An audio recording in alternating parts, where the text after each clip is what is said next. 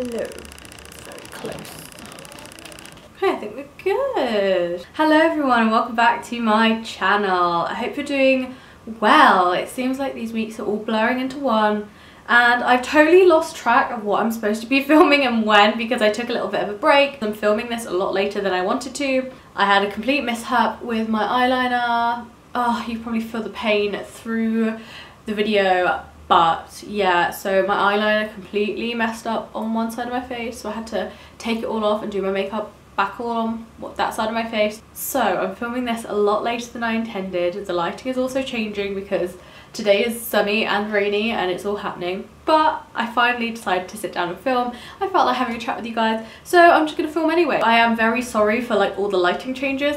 But yeah, I don't really know what to do with that. I don't really want to film with the lamp because I've still got natural light. So grab your cuppa, tea or coffee and let's get into it. I have been meaning to film like a favourites video for a while. I thought this would be a good opportunity because I've been doing a lot of like stuff at home. So by like doing a lot of stuff, I mean I've been like panning a lot of things. I've been trying new products. I've been doing new things, I've been finding new things that I like, and there's been a lot going on I think for all of us over the last month or so. So I thought I'd do like a monthly faves type video, but just kind of everything. So not necessarily like products, but like everything that I've been enjoying over the last month. Yeah, okay, let's get into it. I really shouldn't have left this in the coffee. Okay. Right, so I'm going to start off with the usual type stuff, so like skincare, makeup, all of that good stuff, and I thought I would start with skincare because there are a few products at the minute that I've been absolutely loving and I thought I'd share them with you guys because I don't share a lot of skincare type stuff on my Instagram or anything like that, and I thought it would be a good way to kind of talk you guys through what I've actually been enjoying. So I've been specifically enjoying two cleanser type products and used together. So this is the This is the Foreo Luna 3. It is like a facial massaging cleansing brush, and this is the Pixi Skin Treats Hydrating Milky Cleanser with coconut and probiotics. It's a soothing cleansing cream. Wow, that was a mouthful. I've been enjoying both these products used together. When I first got this, it came with a little like Foreo's own brand cleanser, like a tester of it, and I did enjoy that, but I ran out. And Pixi had sent me over some products to try, and I thought this would be the closest to the small kind of tester product from Foreo, and I was right. This is so like the tester product they sent me, it's ridiculous. It has this sort of thick consistency, but it's got a lot of, if you don't know if you can see that, it's like sticking up. It's quite thick and I really like that it foams nicely as well. One thing I would say is that it does leave you with squeaky skin. If you don't know what I mean, it's when you use a cleanser and after you use it you kind of like rub your face and it's kind of like if you've ever used a cleanser that's a little bit drying, that's sort of what it feels like. So when I first used this, I did not enjoy it all that much because I was so busy worrying about why my skin was feeling like it was squeaking, and I thought it would be quite drying. But after using this for a very long time, I haven't found it to be drying at all. It's really weird. Like it's a rich moisturizing cleanser, but it leaves you with squeaky skin. I had to get through like what, like the sun has arrived. I had to get through like a quarter of the product to actually see some benefits, and I've been really enjoying this one. I can tell when I don't use these products together. I can tell when I've just used this and another cleanser, and I can tell when I've just used this on their own. They work really, really nicely together, but this is also a really good option for you if you just like washing your face, like double cleansing after taking off your makeup with a cloth or something. This is a really good one, guys, and it's not that expensive. I would recommend. Next up we have the Foreo Luna 3. I'm very lucky that they sent me this over. I had a Foreo Luna Mini, I should have brought that over too. It's like a smaller size version of this. I think it was the Luna 2. And it's basically just like silicone bristles. They're very soft, and it also has a massaging back. This is the little charging port. And yeah, it's like a facial cleanser. Let me see if I can turn it on. It took me ages to figure out how to turn this thing on. So you have to like hold it down, but like really quickly. No. There we go. So hopefully you guys can hear that, but it just has these pulses, like sonic vibrations I think they are. I'm wondering if it will change because, yeah, there you go. So you can hear that it's changed, and what I thought was really cool is, let me see if I turn this off. Yeah, there we go. Right, so there is an app. Oh, rather bright. So there is an app called Foreo Sweden, and it looks like that, which is, the Foreo is there. And what I thought was really cool about this app is you can like put your like device on there. So that's my Foreo Luna 3, it's on there, and you can change the settings. So you can connect your Foreo product through the app and then change the settings on it. So you can change, for instance, like the area of your face, how long and how intense you want the pulses. So if you have sensitive skin, for instance, on your cheeks, you can set it up so that the vibrations are on the lowest setting when you go over your cheeks, so that you don't irritate your skin. I thought it was a really nice touch, and it's so personal. Like with these cleansing brushes, it's sort of a one size fits all usually, and I have tried a lot of cleansing brushes, and this one's just, it's just so innovative in a sense that it lets you decide what type of vibrations you want and what areas of your face need those vibrations. I hope that makes sense, but I've really been enjoying this. Also, a pro to this one is you don't have to change the head. This is I think it's an antimicrobial material that they use, so when you use it to wash your face, it sort of like washes itself in a sense. You don't need to replace the head, and it won't like gather bacteria or anything like that. I've been really enjoying that as well. I've spoken about this one on my IGTV, but I haven't spoken about it on here, so I thought I'd come on here and talk about it because it is by far my favourite night mask that I've ever tried. It's extremely rich, so you really don't need that much of it, and I don't use it all the time because I have oily combo skin.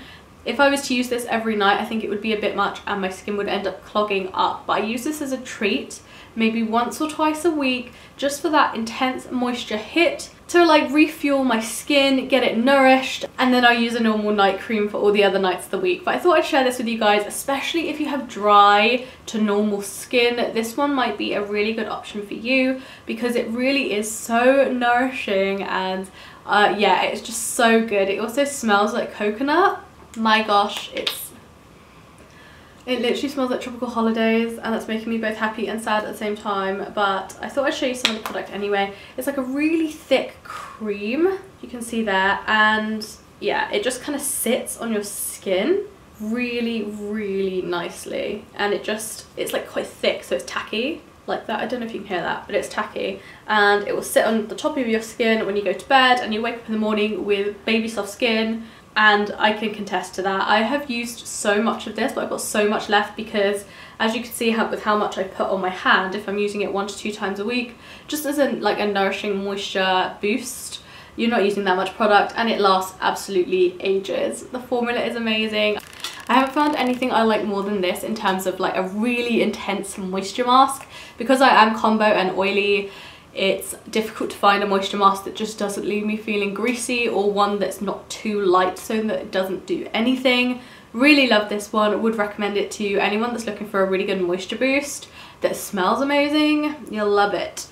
Okay, sorry if the lighting has changed on camera. I've switched to auto, even though I hate filming anything on auto. I switched to auto just because the lighting is changing like every few seconds, and I can't keep up with it. It's changed again, like I need some consistency. So there's been one hair care product that I've been just obsessed with over the last month. It is the Grow Gorgeous Repair Strengthening Hair and Scalp Mask, and it looks a little bit like this, and it's like a, oh god, it smells so good. It's like a whipped mask.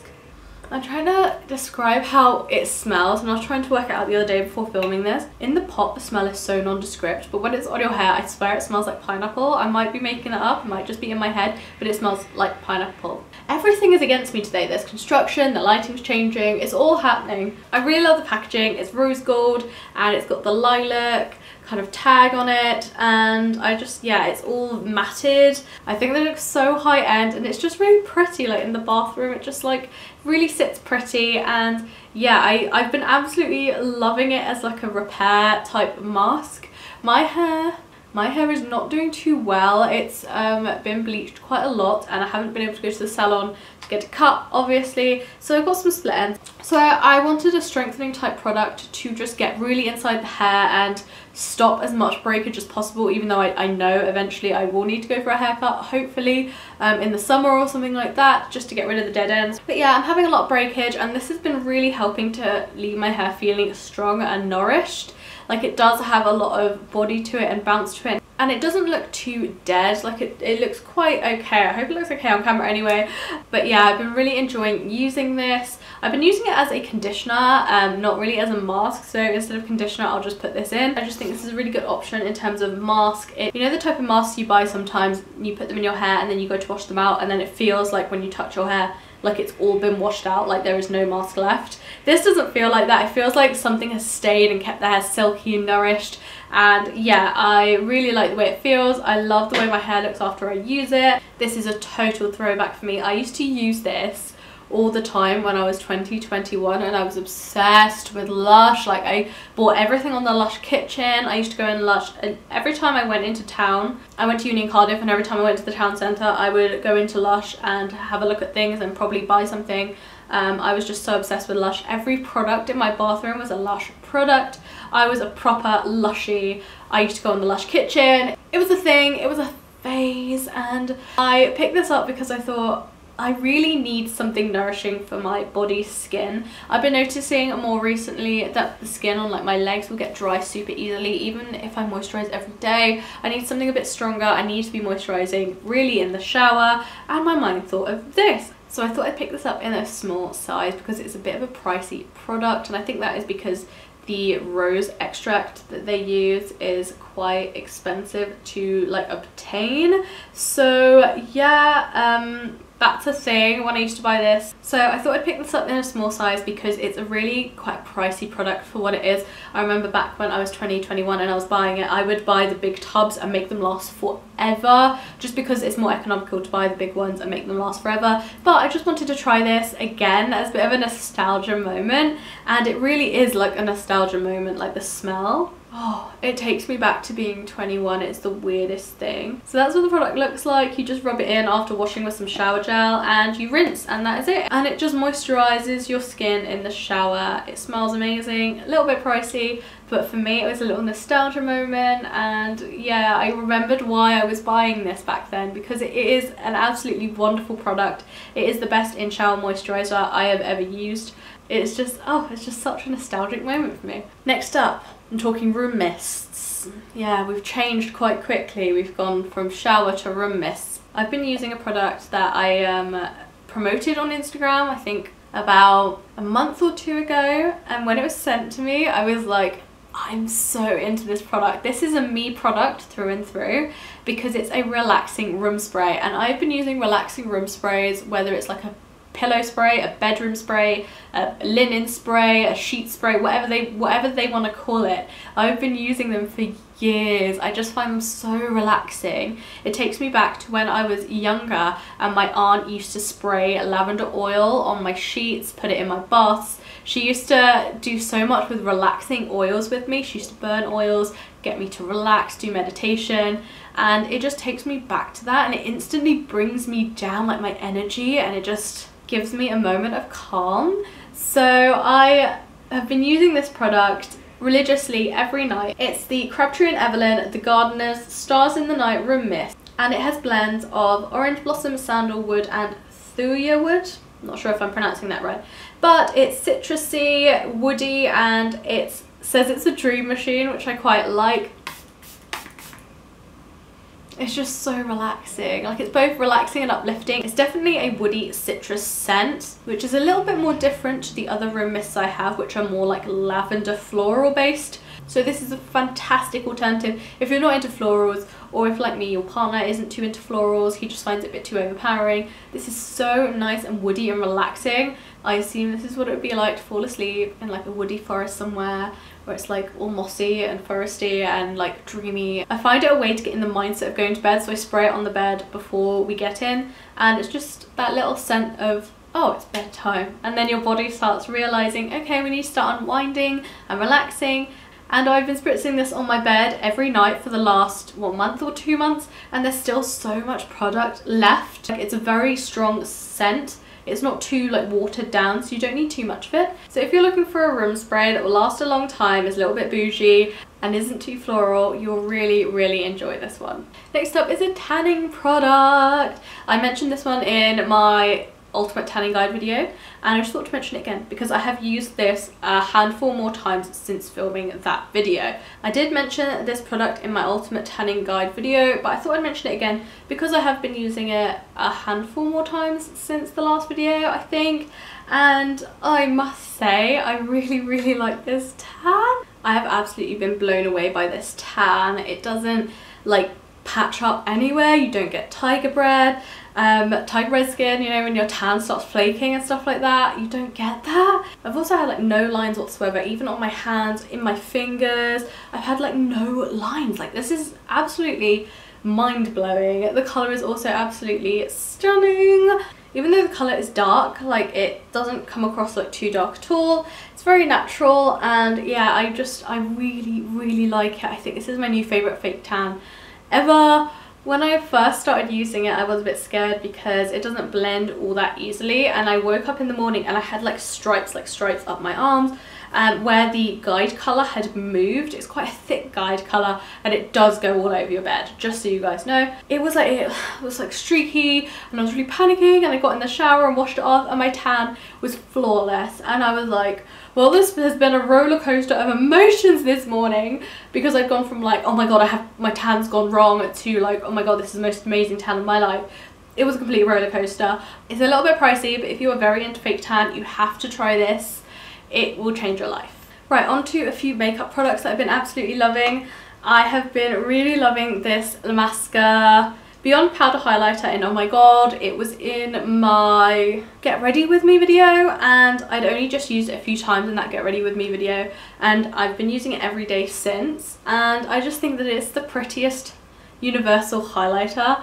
It's just so glowy and dewy, but not sparkly at all. It gives you the most beautiful sheen on your face. It's also really good for the inner eye corners, and I just thought it was so pretty. It's like a champagne gold. It's not too gold, it's not too intense. You can build it up, you can put it on sheer. It's so versatile. I've been really enjoying it. One of my favourite new products that I have. I've also been very much enjoying, I've spoken about these before, but the Afterglow lip balms by NARS. I think I have about 4 of the shades, and yeah, I really like these. If you're looking for a lip balm with a little bit more like zhuzh, like a little bit of sun, you'll really enjoy these. They've got like subtle shimmers in which plump up the lips. I'm actually wearing it now, so let's top it up. They're not plumping or anything, but I do feel like they give a plumping effect to the lips. I think it's so pretty. But yeah, really love these. If you're looking for a lip balm that's a little bit more bougie and has a little something different to it, you will love those. And I've also been enjoying my last like makeup type product. It is the Splash Hydrating Setting Mist from Algenist. This is such a fab hydrating setting spray. If like me, you do have to powder because you are more on the combo oily side, bringing your makeup back to being kind of hydrated and dewy is really hard after you've powdered, and this does a really good job. So after I powdered, I'll spritz this all over my face after I've applied all of my powder products, including my eyeshadow, and I'll just pop it all over my face, and it will just blend in all of the aspects of my makeup together and hydrate it all, so it looks like a really nice dewy veil. Not too dewy, it doesn't make me oily, it doesn't make me greasy or anything like that. It just hydrates, and for that reason I absolutely love it, and I've been using it every day. Next up, I want to talk about some books because I've been really reading a lot and I've been spending a lot of time just, I'll show you anyway. So not only have I been reading, but I've been doing some colouring, so I thought I'd pick up one of these books. It's the Colour and Calm kind of magazine, and it has like patterns inside like this, which you can colour in. And I just thought it'd be really fun to pick one of those like adult colouring books up because I've never had one and I love colouring in. And I also got these. They are the, how do I pronounce this now? Staedtler Tri Plus fiber tip pens. They're like adult felt tips, which kind of cracks me up. But yeah, they've got like a variety of colours in there. But yeah, I just thought I'd pick these up because it's something to do and quite therapeutic. I've been really enjoying taking time out, even if it's just to colour like a little corner of a page. Super fun and very calming in a weird way. I love colouring between the lines. I'm one of those people, like if something's in the line I'm like yes. So it's very satisfying for me, but if it goes wrong it's also stressful, so I have to concentrate and just concentrate on that, and it kind of takes my mind away from what's going on elsewhere. I feel like my lighting has been all over the place in this video. I am so sorry.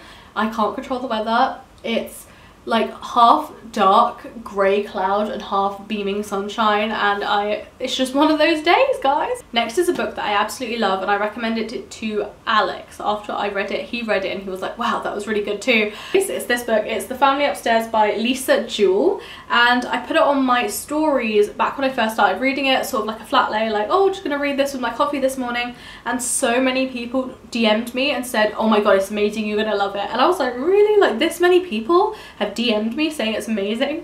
And since then, every time I see someone put this on their stories, like about to tuck into a new book, I'm like, oh my god, you're gonna love it.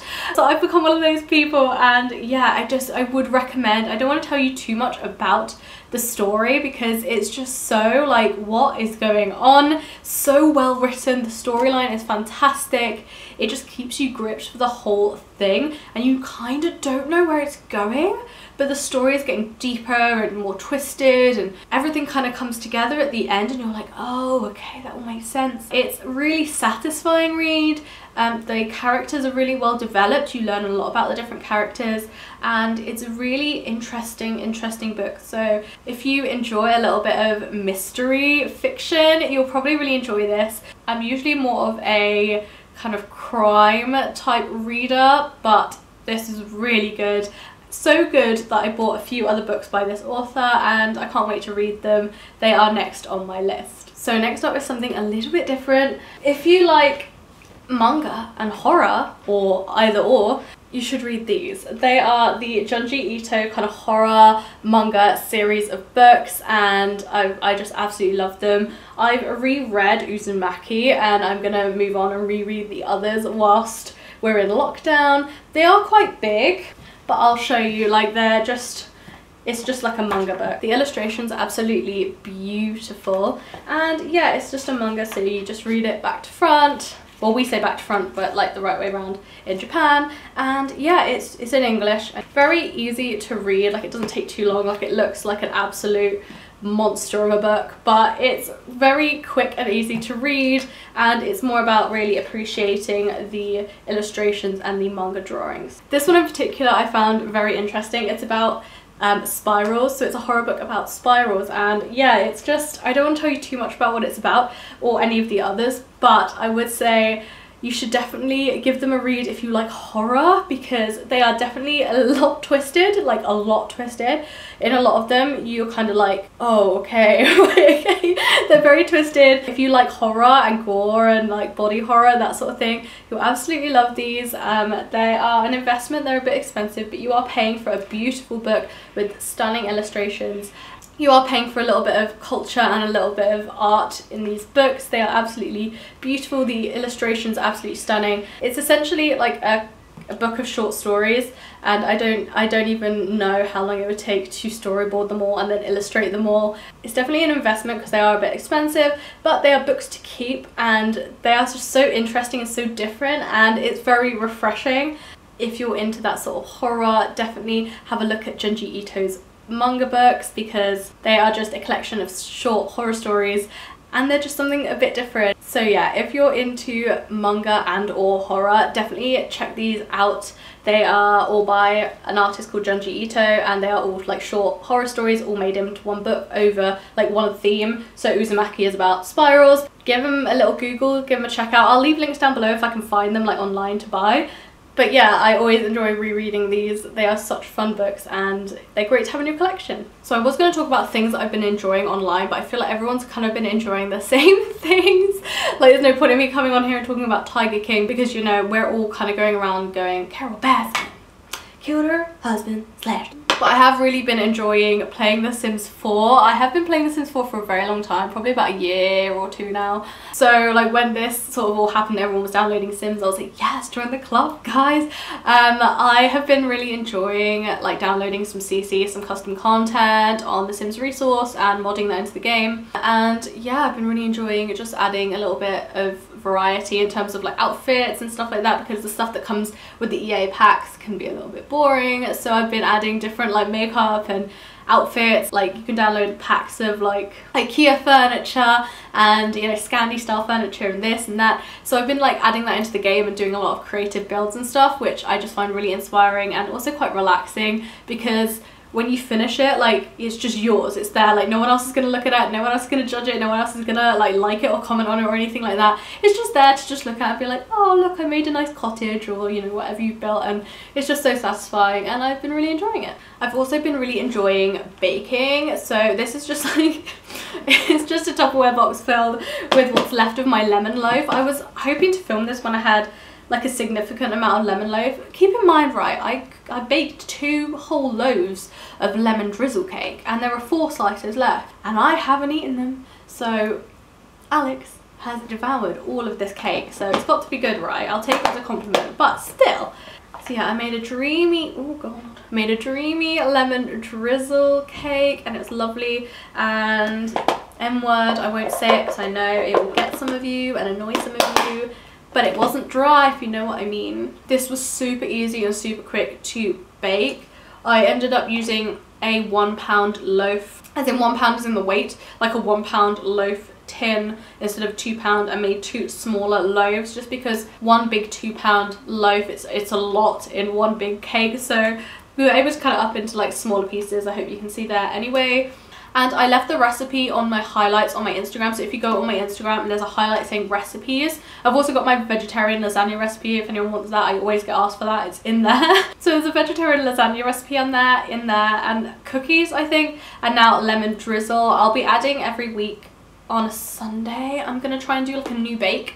And I'll be leaving my bake recipe in there, as well as like any tweaks. So like if I find a recipe online, if I tweak the recipe, I'll put my tweaks in there, because I do tweak my recipes quite a lot because I have some experience in baking. So that's all on there if you want to see it. I just wanted to let you guys know that I've been absolutely loving baking.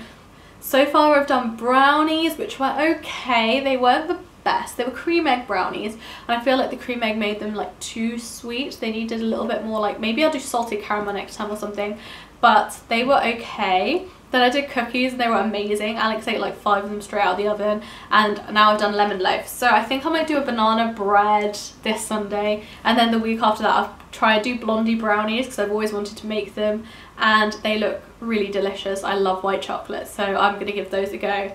I also thought I'd mention what I'm wearing, because this is a petite, god, every time, Broderie Anglais. Broderie Anglais. It's one of those dresses with, it's not exactly like a puff sleeve, it's not elastic or anything, it kind of just sits like that. And it's in petite, it's a midi dress in petite. And yeah, I just thought I'd mention this because it's like a tiered, let me see if I can stand up and show you. So it's like a tiered midi dress, and it's in petite and it actually fits me, which I love. It's just so pretty and dainty. It also has like an underlay under the Broderie Anglais, or like it's like a dobby material, I think that's what they call it as well, underneath that as well, so it's not see-through. And yeah, I think they're so well put together. It's from New Look, I'll leave a link down below, and it's really soft, it's like cotton, and it's just one of those dresses that's so easy to throw on and wear with trainers, sandals, heels. It just feels really pretty, and yeah, I feel very comfortable in it because it's like that breathable material that's super comfortable. And for this price, yeah, I've just been really enjoying wearing this dress. I thought I'd wear it today because it's super comfortable, but I'll leave a link down below. But if you're looking for something like this, it's a bit more lightweight that you can just put on. It's no faff, like there's no buttons, there's no ties, it's literally just a smock dress that you put on and it's done. You're gonna love this dress. I'll put the link down below anyway in case you want to shop it, but I just thought I'd mention it because yeah, I really like it. Okay guys, I think that might be everything. Let me know down below if anything took your fancy or if anything you're interested in. I'm happy to share some more details about any of this stuff If you want any like further details about anything, do let me know in the comment section down below. Also, if you have any like video requests, do let me know on like Instagram DM, or you can put a comment down below. Let me know what you want to see from me, because I always find that really interesting to hear. If you liked this video, make sure to give it a thumbs up and subscribe for more content, and I will see you guys in my next video. Bye.